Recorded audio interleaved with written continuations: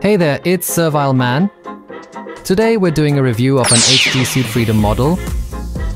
This is the 144th model for Black Knight's code called Shi-ve-A, now on the market. It's an expectation for the White Serpentine. It was released on the 23rd of February 2024, priced at 2,970 yen with tax included. The HG Cosmic Iller numbers featured are 2, 4 and 5. How cool is that beam cloak on the package? The design and coloring showcase the vibe of a true villain. This mobile suit specializes in melee combat and is equipped with 3 beam sabers and a heat sword. It also has an Aegis-like beam sword on both legs. It bears a slight resemblance to the Berga Gyros from F. Let's unbox it and take a look at the runners. The mobile suit has boob missiles, 1, 2, 3, the cloak, and the instruction manual. I've opened up the box and here's what's inside. We got a total of 7 runners and 3 saber effect parts. We have 5 pieces of Black Knight scored turf from 2023 and 1 each of Black Knight's code 01 and 02. All are freshly molded. These round runners are probably common among the Rudra set to be released later on. There's also one multicolor runner with 4 different colors. The light grey one is quite white and has the appearance of a beautiful placa texture. The red is bright and a bit shiny. The grey has a matte texture. The main colored runner, the black one, comes in 3 pieces with sharp edges but a minimalist mold design. There are 2 pieces of the light grey runner. The runners on the articulated frame are in a gold metallic molded color, which was often sarcastically said a few years ago. It has evolved from poop color to a much more beautiful color. So it may be a good idea to paint only this runner. There are 3 fluorescent red beam sabers, 2 SB13 and 1 SB9. Other than that, there are LED wires and slightly larger wheel seals, and the beam wands are made of PVC. It has a simple gradient and a manual for use, and the setting review is 1.927 meters. It's a pretty big mobile suit, and the manual is not a booklet, but a single spelling, and one side is in color. The armament explanation is a very simple type with only the name and no details, and it uses the familiar seed action system.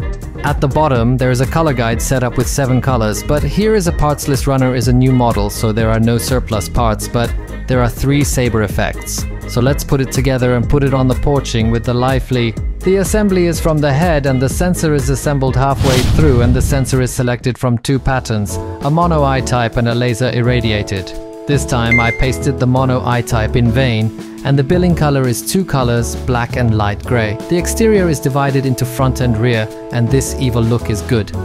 The fin-like parts on both sides are distinctive, and the parts of the face guard are divided, and the cheek duct area is light grey, but here it is color-coded and sealed.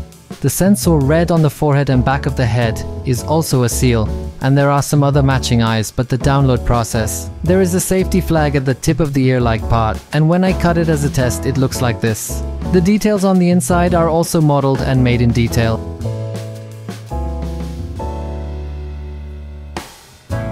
Next is the body frame is muscular. The structure is the same as Rifle and Emoja. The movable point familiar to the abdomen. The front exterior is H. The race is quite well done. The hatch of the chest proximity single-person projection system is retractable, and the moving parts are color-coded by overlapping parts with variable connections, but it didn't have to be modeled down to the countless needles, and this chest warehouse is really well done, with the frame and abdomen attached. The exterior is split front and rear. The armament is mounted on the chest. The chest pressure is basive, and it's quite hidden. A total of 3 places come out to the side, but the treatment goes down, and the back of the abdomen is treated and comes out straight vertically. The movable point is that the neck part moves forward and backward, and the function of the arm is that the reim can be pulled forward and not downward. You can angle it up, and you can also tilt your chest to this extent because there are points of movement in your abdomen. The connection of the head is a ball joint. Subsequently, the structure of the shoulder armor inside is like this. The exterior is divided into front and rear, and there is a joint at the top, but it was made into a downlock mold. The gate marks are quite noticeable, and the small part at the tip can swing and move. The elbow joint is double jointed and the exterior parts are cylindrical, so there are no joints. Please note that this exterior part has an orientation, so the hand part is only a grip and the connection is a ball joint. The shoulder connection is a uniaxial roll and the elbow movement is double jointed, so it bends up to this point. The connection between the body and the ball joint is a ball joint. The lumbar frame looks like this. The hip joint slide gimmick was sadly left out. It's a pity that this area was compromised for cost. It's a fixed part. The front armor is a grey part and color-coded. It could be cleanly cut with some treatments. The ultimate cut seems possible. There's no problem with the holdability at all. It seems fine to cut 3 beam sabers can be used. 1 on the right side armor and 2 on the left side armor. They're secured with pins, so there's no worry about them slipping out. It's well made. The suit can be removed without stress. The connection of the side armor is a ball joint. It's quite rare to have 3 beam sabers. The armor type's corners are quite flared up on the front armor. The side armor does not flare up much. If pushed too much it comes off. There's no detailing on the rear side. It's simple and there's a joint hole underneath to connect the action base.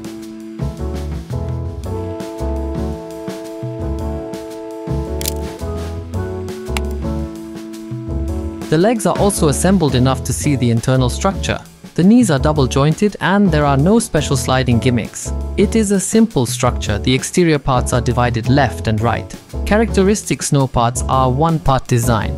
The inverted triangle mark on the knee is especially color-coded. One-part design is largely thick. The foot is quite high heel. The toe bends to this point with a hinge. The connection is a ball joint. There is a thruster on the side of the calf and it is worth seeing. The inverted triangle mold on the knee, the heel on the side and the color coding all became a seal.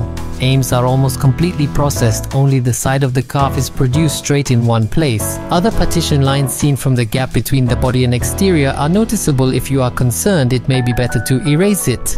The movable point is at the base of the hip joint, which rotates 360 degrees. It goes up to 90 degrees. The knee is double jointed and bends to this point. The ankle can move back and forth and the ball joint can move flexibly, but it interferes a little with the exterior parts. The connection of the legs is the shaft. The upper body is the ball joint docking. The backpack is divided into the center and left and right units. The hinge connection part is the placard of the beam wand. Left and right units are independent and rotating movable. The cape unit can also swing.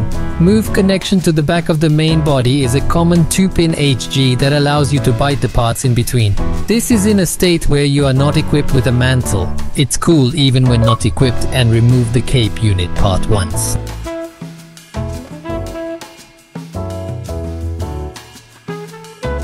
Insert the beam wands in between. It looks like the matte surface will be facing the front. The material of beam wand is PVC. It's cool that even if you bend it like this, the shape will stick firmly. In addition, it is possible to angle the base of the unit to a certain degree of rotation. You can also let the cloak flow behind you like this. The texture and color of the cloak are not bad either. There's a certain degree of transparency, and it looks pretty good. Lastly, the weapons in hand are only for melee use. First of all, melee versus armored sword Dispatale. It's a simple look, but the blade is a separate part, and the joint of the handle is also detailed. There are no pins on the handle, just holding it. But the holding power is good, and it is also possible to cloak the rear armor firmly by using special joint parts. Then there's the Rock Shield Svalog Crow, which is an interesting design shield with both sides. The crow part can be opened and closed, and the grip on the back is only detailed, which is a little lonely.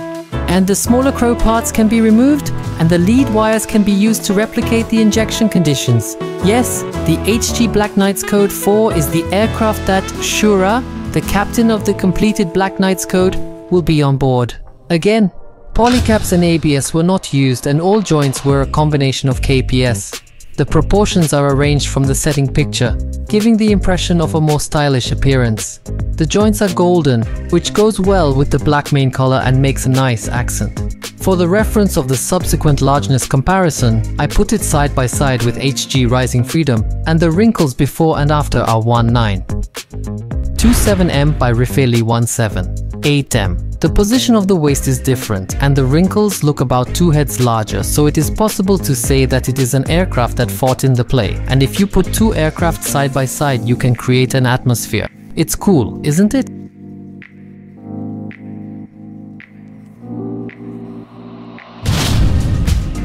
Next, let's pose it. Since this is a new model, the narration reads out an outline of the aircraft. The aircraft was developed by the Foundation, incorporating ZAFT technology and featuring a slit-shaped monai with a design not found in other camps, with black coloring as the name suggests. The 3 beam sabers can be connected together to be used with both ends, and in addition to the heat sword handheld weapon, there are beam swords on both legs that can be used for combat in different situations.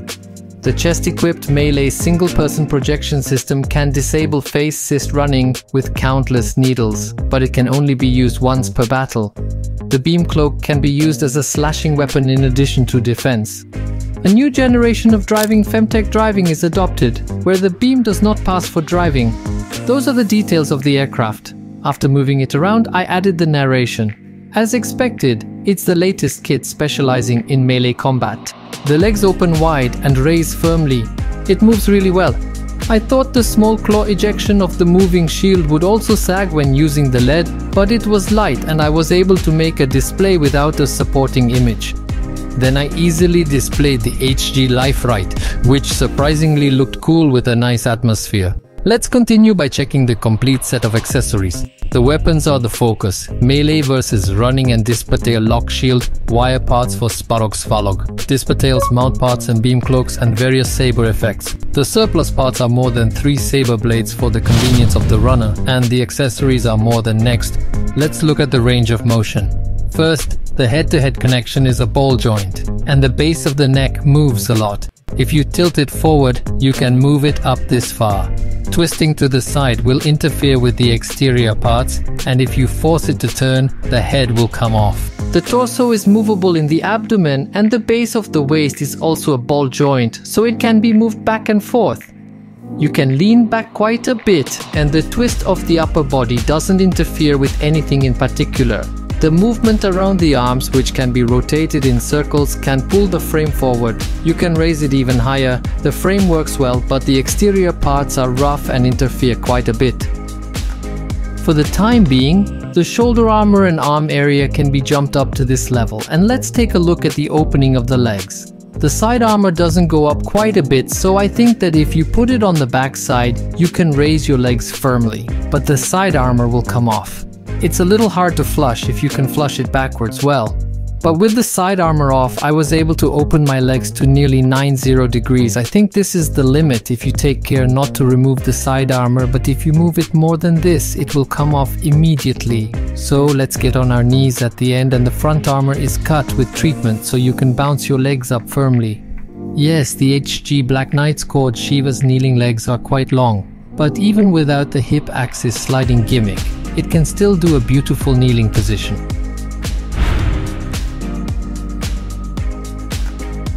The resulting abdomen has a seed action gimmick in operation, so it is well received. As for the operating range, it felt like the latest kit, and there were no parts that were easy to come off.